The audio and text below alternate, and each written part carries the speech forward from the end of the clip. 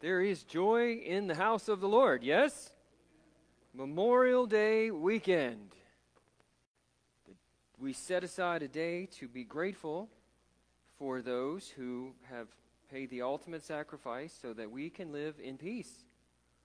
And so we want to make sure that, I like having holidays, and I like travel, and I like picnics, and, all the stuff. But Memorial Day is a lot more than an excuse to put lawn furniture on sale. So let us remember Memorial Day, what that's really about this weekend, and set some time aside to sort of be quiet and just be grateful for the life that we have and those who made that possible. Memorial Day, as I was thinking about Memorial Day, it's important to remember the people who have sacrificed so that we can have life. But I also thought about it a little bit. Memorial Day is kind of like, if it weren't for the gospel, even Memorial Day would just be a really sad occasion, right? But because of the grace of Jesus Christ, all have sinned and fall short of the glory of God. But because of Jesus, we even can celebrate things like people who sacrificed and gave their lives for us, because we know that Jesus has made eternal life possible. There is hope. And so we don't mourn like people who have no hope. We can think of people, maybe we never met people in our history who gave up their lives so that we can have the life that we have. We may just be able to thank them in person. You know how amazing that is? Because of Jesus, because of the gospel, there's a distinct possibility that we can actually personally thank people for their sacrifices for us. And all kinds of sacrifices. People have sacrificed their lives throughout human history so that we can have the life that we have. And so Memorial Day is a celebration, yes, of the life that we have and how it came to be. It's also a celebration of the gospel, because we're able to celebrate those lives. Those lives were not spent in vain. Those lives did not end because Jesus gave us the promise of eternity. Isn't that amazing? I think that's really incredible. I went to a memorial service on Friday. Too complicated, so we'll just say distant cousin, and you'll just go with me on that. Distant cousin. I hadn't seen her in a really long time. But anyway, my mom and I went to her memorial service, and honestly, friends, it was striking. I've conducted a number of memorial services and funerals, and I've been around them for a long time, but I don't think I've ever seen one that was this obvious who knew the gospel and who didn't know the gospel. It was sad in its own way, because roughly speaking, the closer the relatives were to the deceased, the less it seemed they knew the gospel. And there's no certainty about the deceased as far as her attitude about the gospel. I don't know. Her immediate family, her siblings, didn't seem to know her position with the gospel. She passed away suddenly and young, just to give you a little bit of background. But she had children there who are in their 20s, young families, and they mourned. It was sad, all right? It's a funeral. I get that. It's a memorial service. There's a level, we grieve when people we love are no longer with us. I get that, okay? So I'm not minimizing that. And please don't hear me judging my relatives. But there were people there who were mourning like people who had no hope. They were in despair. Clearly, they were in despair. And there were people there who were sad, but were mourning with hope. And the difference is, as I said, we don't know where she was with what her relationship with Jesus was. But people who know the gospel, even in that sort of ambiguity, there's still hope, right? There's still, we at least have the hope that she knows Jesus, or that she came to know Jesus, or there was some private meandering with Jesus. You know, there's always this, when we know the gospel, there's this glimmer of hope. If you don't know the gospel, when life ends, that's all there is. And so in that, this memorial service was really sad because there were people who were mourning the loss of their loved one with no hope. And it was hard. It was a hard place to be. So, like I said, I went with my mother. We took her car because her car is easier to get into than mine. And her car also, my car had been sitting in the parking lot all day, and her car had been running with the air conditioner on. So it seemed like the obvious choice to take her car. And, you know, trying to lighten the mood a little bit, she had a bunch of these in the car. And she said, you want this? And she gave me this flashlight. And I like flashlights. Flashlights are fun. I'll try not to shine it in your face.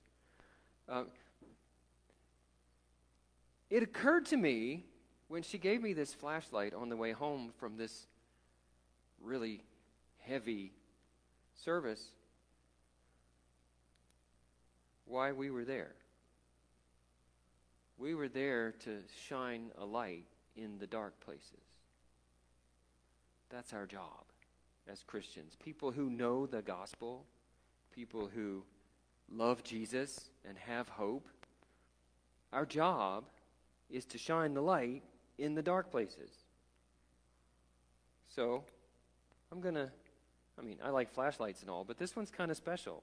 I'm going to keep this one close by. Because, I think the Lord spoke to me in that moment. The world, unaware of Jesus, is a dark place. Do you know this? Do you see this? You don't have to look hard to find it. And we can look at the world that we live in and think, wow, it's just so bad, and it's getting so bad. Friends, the world, unaware of Jesus, has always been a really dark place. That's not new. Ever since the fall in the garden,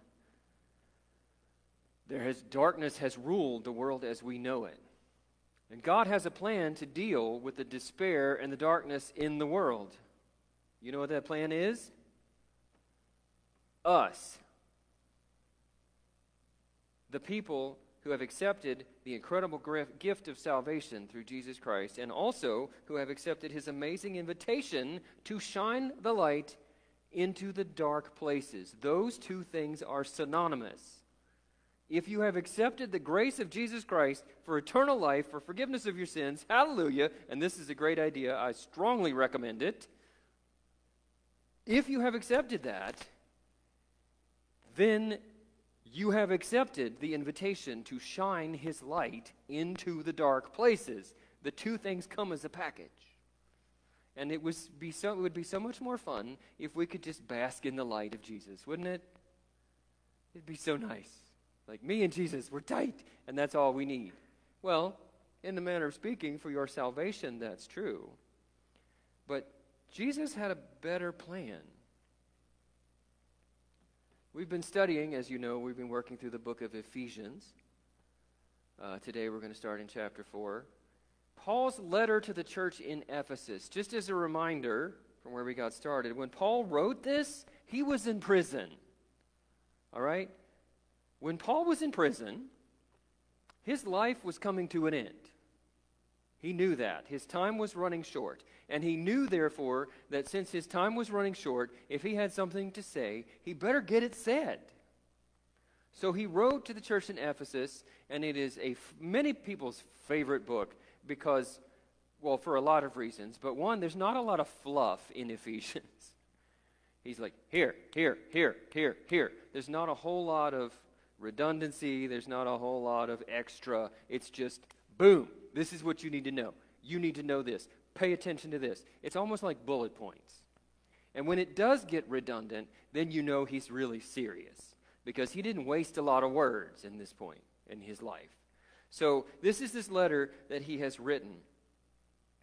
And he wrote specifically about people of Christ, the people of the light living in the dark world. This is what he said, chapter 4 of Ephesians, starting in verse 17. So I tell you this, and insist on it in the Lord. You must no longer live as the Gentiles do, in the futility of their thinking. They are darkened in their understanding and separated from the life of God because of the ignorance that is in them due to the hardening of their hearts. Having lost all sensitivity, they have given themselves over to sensuality, so as to indulge in every kind of impurity, and they are full of greed. Does that sound like anything maybe you see going on around you today? See what I mean? Things haven't changed all that much. When he talks about the Gentiles here, when he says Gentiles, he's meaning anyone at this point who has not accepted Jesus. Anybody who is not, anybody who lives apart from God, right? It's a pretty broad term. And he's thinking, their thinking is futile because it's disconnected from the truth. It's disconnected from the purpose that comes from knowing the Lord. Paul describes their condition. He says they are darkened in their understanding. This picture of darkened, it's an odd word to think about people, but it is a good demonstration. You could use the word blinded. The implication of that word is that there's an inability to see what is plainly apparent. That's the Greek word, that's what it means. It's so darkened is the shortest way to say it in English, but the Greek word is actually much deeper than that. It's not blind in that they can't see anything. They just can't see what is plainly, evidently true in front of them because their has been twisted. Again, I ask you, does that sound like a world you know? He says, do not live that way. Do not live the way that your friends and neighbors live, disconnected from God. They are separated and ignorant. And their hearts, because of that, their hearts are hard. They have lost their sensitivity. And instead of following God and doing God's will, they indulge in impurity. And they're full of greed. Selfishness, making selfish choices, puts the lights out. Put a pin in that. We're going to come back around to that. When we only live for ourselves, we lose sight of the needs and the hurts of other people. We lose sight of the fact that other people have relevance to God and therefore to us. Even worse, when we try to put ourselves in the spotlight, when we try to shine light on ourselves, one thing, it doesn't work. We lose sight of everything else around us. You ever been in a really dark room and taken a flashlight and just shined it at yourself? Does that help you, find your way around? No. You stumble and fall all over everything. When you try to put yourself in the spotlight, nobody can see anything. Not only do you fail and you not get the spotlight you want, but also nobody else can see anything. Let's pick it up, chapter 4, verse 20 of Ephesians. That, however, is not the way you learned when you heard about Christ and were taught in him in accordance with the truth that is in Jesus. You were taught with regard to your former way of life to put off your old self, which is being corrupted by its deceitful desires, to be made new in the attitude of your minds, to put on the new self, created to be like God in true righteousness and holiness. Here, Paul shows us the stark contrast between the futile ways of Gentiles, the ways of the world, and the way that they live compared to the way of Christ. He reminds these Ephesians that they learned this when they came to know Christ.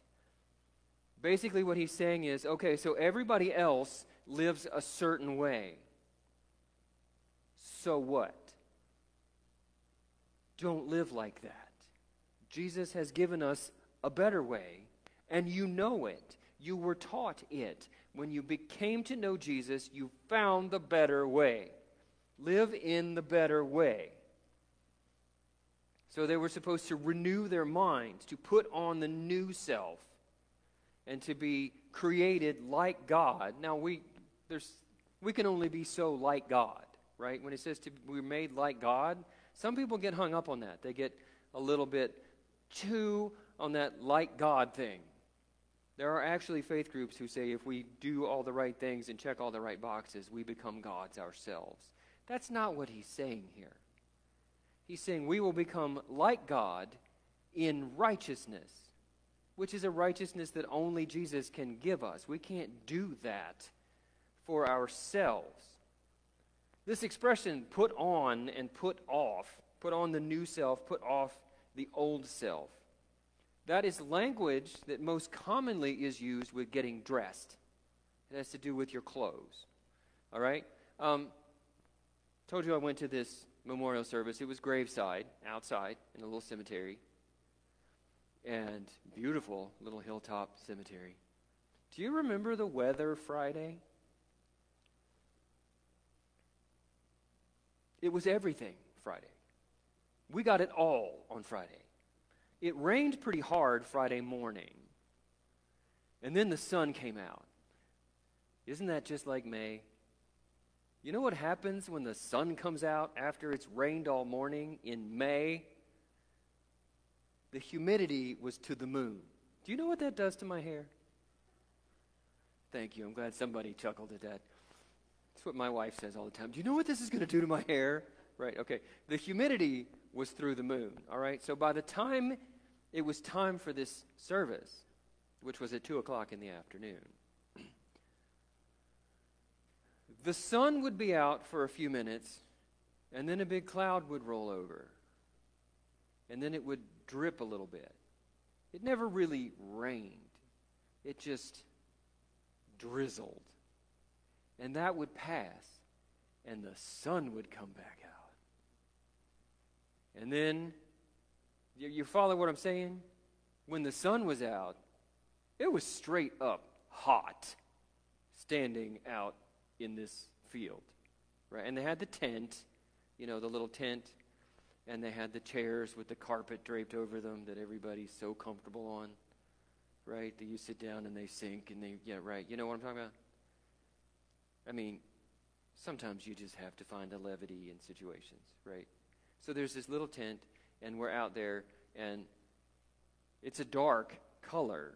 So when the sun beats down on it, under the tent gets like super, super hot.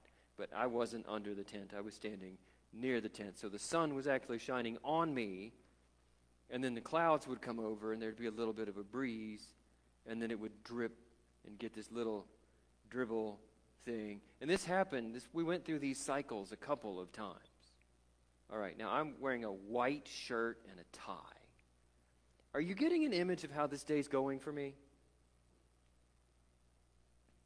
Here's my point. When the service was over, I had to take my mom home and all that, but when I got home, I put off those clothes as fast as possible. I understand this concept of cast off the old self, all right? That tie and that shirt probably ought to be burned, but I think I'll try to wash them first. They were wet. Do I need to keep talking? My wife says no. You follow where we're going. Like, I understand what he's saying here. This put off. That is the image we're supposed to have. We're supposed to be disgusted by our old way of life. That's what Paul is telling us. The life that the Gentiles are living right now, there's a couple things he's telling us. Don't forget, that was your life. You don't judge people who live that way. You show them the better way by putting off those clothes. Take off that old self and put on the new self in righteousness that was made possible by the death of Jesus Christ through the gospel. That language is striking to me, all right? This picture is really strong, right? We're supposed to take the old, sticky, stinky, self-centered former way of life and get it gone because it separates us from God. Take that off and put on a new identity that is given to us in holiness and righteousness. And this is not, don't get confused by this picture because it's not a one-time thing. You don't do it once and you're done. Okay? This is a daily thing. In fact, some days, this is a minute-by-minute thing where you suddenly recognize, oh, wait a minute, I'm behaving in my old way of life. And I took that off. That's what he's talking about. It's not a once-and-done transformation. It's a way of living, being transformed. It's a host of conscious decisions to live in truth and righteousness, only made possible through Christ. And we do it day by day, minute by minute, all the time. How is it that we do that? Well, he gives us a little more information in verse 25, chapter 4, Ephesians, verse 25. Therefore, each of you must put off falsehood and speak truthfully to your neighbor, for we are all members of one body. In your anger, do not sin. Do not let the sun go down while you are still angry, and do not give the devil a foothold. Do you see what he just gave us right there? This is prescriptive. So many things in the Bible are these great ideas, this wonderful ideology. This is what you should do. You should live this way. You should live this way. So often, we don't have specific instructions. These are very specific instructions, and they're very good. They're practical instructions for how we should live. Think of it this way. We have defenses in place to protect us from the influences of the world. Paul first emphasizes truthfulness. That's our part, from the inside out. Deception has no place in the body of Christ.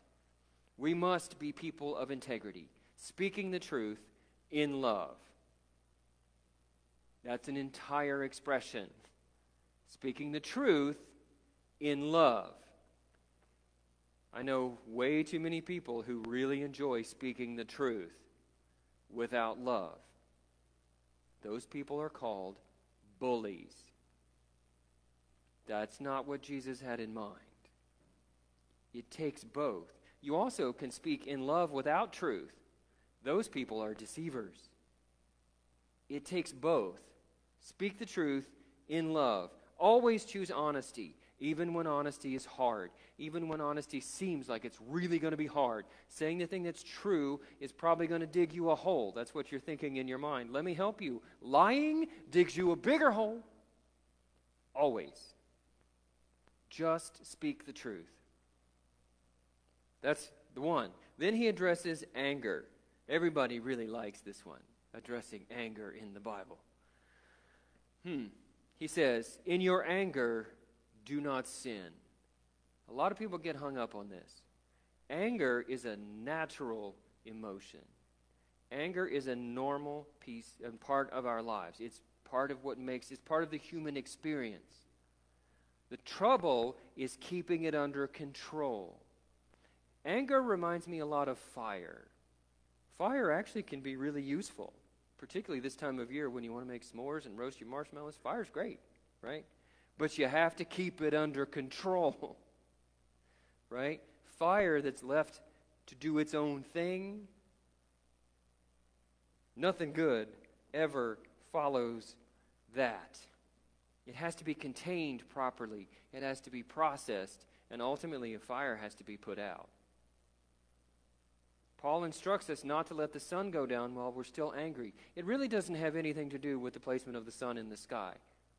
His point is, don't hold on to your anger too long. It's okay to feel angry.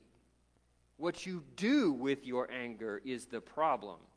In anger, do not sin. And that's what we're prone to do. Human beings, when we get angry, we say things. We say things we would never say if we weren't angry. Am I the only one here?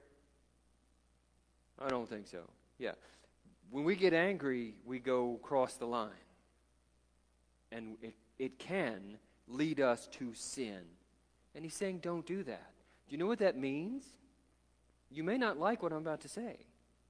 That means that through Christ, we have the capacity to not sin in our anger. You can't say, well, they made me mad, so that's why I did it. That excuse doesn't work. First of all, nobody can make you mad. People can provoke you to anger. Nobody likes this. Anger is an emotion, but it's also a choice. Did he really just say that? Yeah. And it's a choice I've made way too many times the wrong way in my life. He says, in your anger, feel your anger, process your anger, and then put it away. Don't let it linger, because if you do, it will take root in the form of bitterness. And friends, I have seen this so many times, and it is so sad. I know people who have been angry at somebody else for decades. And some of them don't even know why anymore. It's just become a way of life. They just hate this person. And they don't even know why. That is sin, friends. Holding on to that long, that has become bitterness within your... You know what that eats? That eats at the person who clings to it, not the person who supposedly is the subject of it. It eats the person who clings to it. He says, don't even let the sun go down on it. It needs to be resolved. Because otherwise, it gives the devil a foothold. If you think of your soul, I want to give you two metaphors, because it's kind of what I do. So forgive me. I think of like a castle or a stronghold or a refuge that you would go to be safe, right? In order to release your anger, you have to lower the bridge and open the doors. Okay? And sometimes there's a place for that. But if you've lowered the bridge and opened the doors, you have two risks here. One, you could let out something, you could say something that you might later want to bring back, and it's out at that point. Once you've said it, you can say you're sorry the rest of your life. It's out there. And the other thing is, if you leave the drawbridge down and the gates open, it leaves place for the enemy to get in. Right? You're better off to just keep it under control. Right? That's one image that came to my mind when I was thinking about that. That we need to learn to resolve conflict quickly. And if you cannot, there are situations in life that you just cannot resolve. For one reason or another, there are things that you just cannot come to agreement on in life. And those things, just learn to let it go. Just let it go. Which is really hard. I'm not saying that's easy. But again, if you cling to it, it's going to cause division, it's going to cause bitterness and heartache, And we have to learn, and honestly what we have to do is ask God. Ask God to help us let this go. And live in a way that honors God. Manage our emotions in a way that honors God and maintains unity in the body of Christ. I have another metaphor for you. This one's a little more fun. Where my house is, where we live, actually the whole little town that we live in, apparently is a skunk sanctuary. Yeah, you agree? Skunks everywhere, all right? And they seem really happy living in my little town. There's skunks all over the place. And we have a dog. Can you see the problem? Right, we have a very friendly dog that likes to play. And we have skunks everywhere. This has the potential to be a real problem. I have discovered through some research that skunks prefer the dark. They're nocturnal. They prefer to be in the dark. So the way I have addressed this, I bought a whole bunch of light bulbs that just come on when it gets dark, floodlights. You probably can see our house from weather satellites after dark. Because, I mean, it's like a runway at a major airport in my backyard. Everything's lit up everywhere, all around. You know what happens? The skunks stay in the woods. We see them, but we see them right along the edge of the woods, way back away from the house. And the lawn is all lit up. It also deters possums and groundhogs and ne'er-do-wells and all this stuff. Just, whew, you can see us. You can probably see us from here. Like that big glow in the sky, that's our house. They're LEDs. Those of you who are earth conscious, relax. We're not like killing the world. But, you know, they just come on automatically as long as we leave the light switches on, because the house wasn't wired for those. So you have to leave the switch on, and then when it gets dark, those lights come on all over the place. Okay? So what I'm saying is, if you give me this metaphor, we should live in a way that we just automatically shine the light. We don't think about it. We just do it. And the problem is, if we hold on to falsehood, if we speak falsely to one another, or if we hang on to anger, that turns the switch off. So when we get around the darkness, the light doesn't come on. You see the problem? We have to ask God, and it can be really, really hard. We have to ask God to let these things go. And the fact that it is written in the Bible that we're supposed to do it tells us it's possible. It can be done by the grace of God. We have to make sure that we don't do anything to hinder the light, right? Don't allow these things to linger. Now, we're going to jump forward a little bit into chapter 5. And I know what you're thinking, Pastor, you can't do that. You can't skip chapters in one sermon. And I'm going to remind you, the chapters and verses were added later. This is all one letter. Okay? So, but don't worry. Relax. We're almost done. Chapter 5. I think it's really important to what we're talking about. Chapter 5, starting in verse 8. It's a reminder. For you were once in darkness, but now you are light in the Lord. Did you see how that's written? It doesn't say now you are in the light. It says now you are light in the world. Ponder that a minute.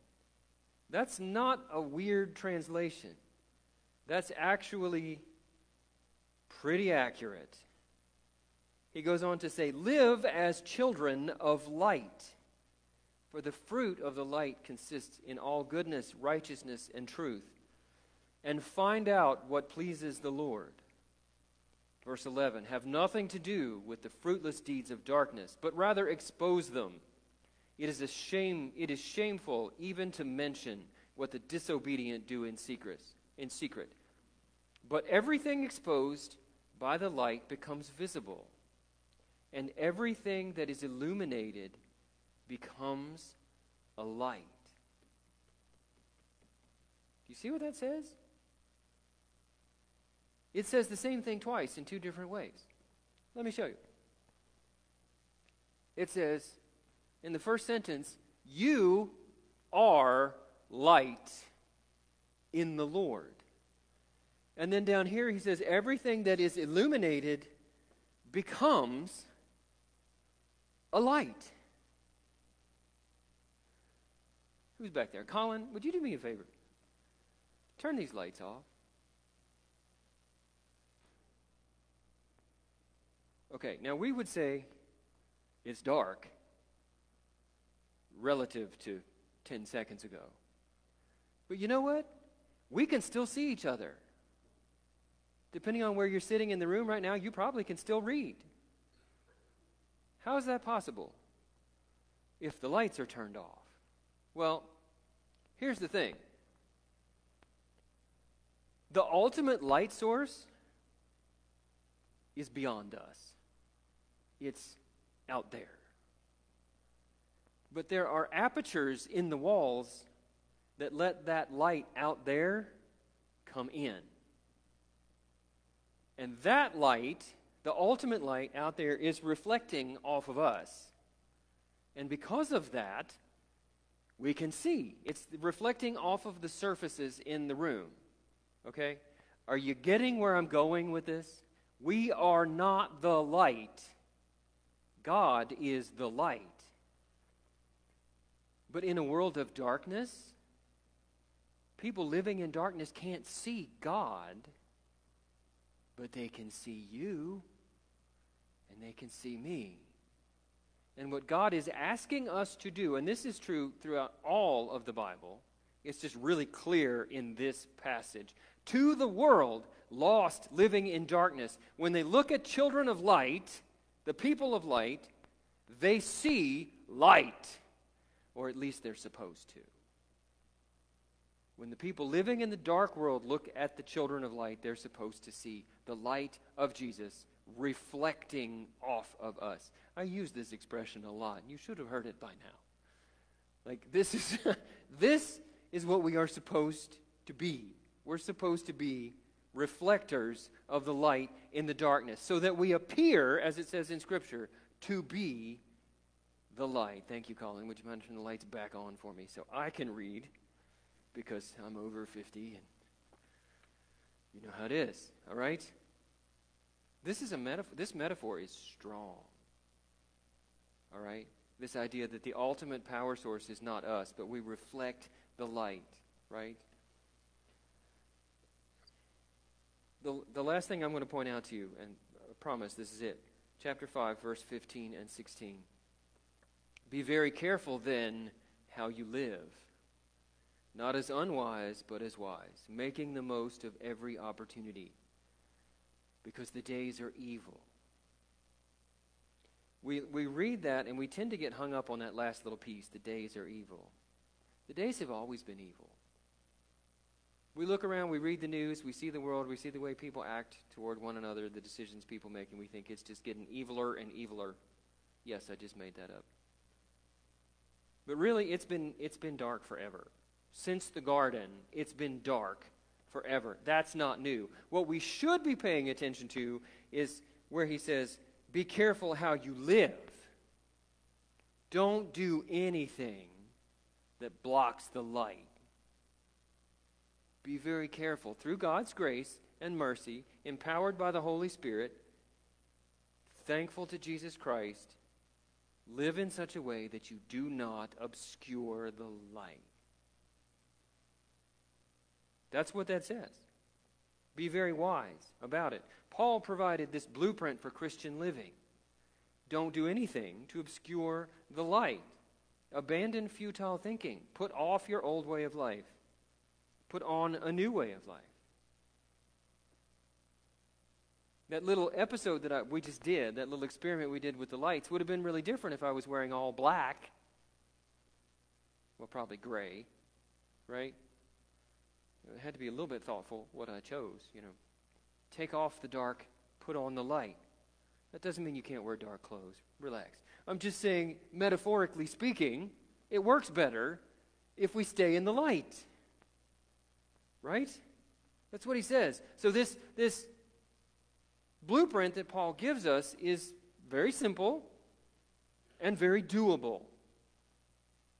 God said it. I believe it. Let's go. It's possible, so let's do it. New life in Christ is characterized by righteousness and holiness that only God can provide. And we're told to live truthfully and process our emotions correctly. In other words, ultimately, we have to give our emotions to the Lord. It's okay to become angry. People do mean things. Bad things happen. It's okay to be sad when sad things happen. We have to process our emotions in Christ. In other words, give our emotions to Him. We don't grieve like people who have no hope. We also don't get angry like people who have no hope. Did he just say that? Yeah. Yes, he did. We're supposed to live differently than we lived before we had hope. I hope you understand this whole thing is supposed to be encouraging. Do you feel encouraged? It's supposed to be an encouraging message today. Paul was in prison. Life was dark for Paul, and he was giving them this message of light. Strong, clear message of light, of how they were to live. It was to a specific group of people in a specific moment in time, but the truth in it still applies to us today. I'm absolutely convinced. He calls us to do the same things. He calls us to live on purpose in the same way he called the Ephesian church to live on purpose. Friends, you may be the only light the world around you sees. There are places you go and things that you do where you may be the only reflector of God's light that there is in that environment. God puts you there on purpose, for this purpose. You know that the light of God reflects off of you. They don't.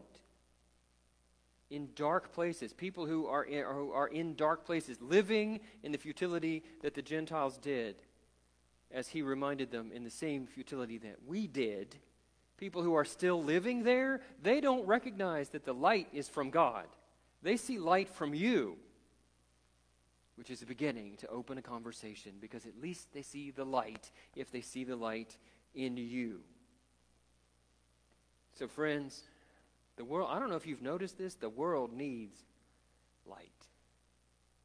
The people around you need light. Your neighbors, the people across the street, the people on the other side of the gas pump, the waiters and the waitresses, the people where you work. People need the light. We need to be reflectors of that light. Amen? I'm going to ask the usher to prepare for the receiving of our tithes and our offerings today.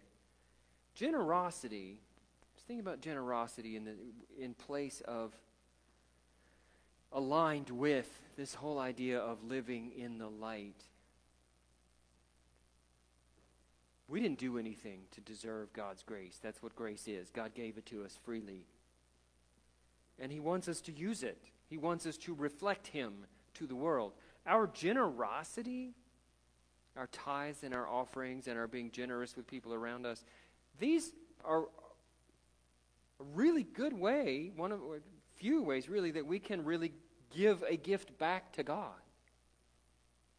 It's a way that we can reflect our gratitude for His generosity, for giving us the light, for showing us to not live in the darkness. All right? So when we are generous and we share with people who have needs, we're actually doing God's will. We're actually allowing God to use us to accomplish His purposes. That is one way that we reflect His light. Simply doing what He said. So I'm going to have Nathan come forward, and he will receive your gifts as you like. I know a lot of people give online, livingstonenaz.org. And then once the offering plate once the reception is done, or even before, we can stand and sing along with the worship team. Lord, we thank you for this beautiful day. We thank you for this beautiful place where you have planted us. We thank you that you inspired generations before us with a vision of life that could be and that was worthy of sacrificing for. Lord, we thank you for those who have sacrificed for us throughout generations so that we could be here and worship you freely without fear. Lord, we thank you for this day. We thank you for these tithes and these offerings, these gifts that we give as a reflection back to you. And we pray that you will give wisdom on how to best invest them to grow your kingdom to your glory and your honor so that you will be known here and beyond. In the precious name of Jesus Christ we pray. Amen.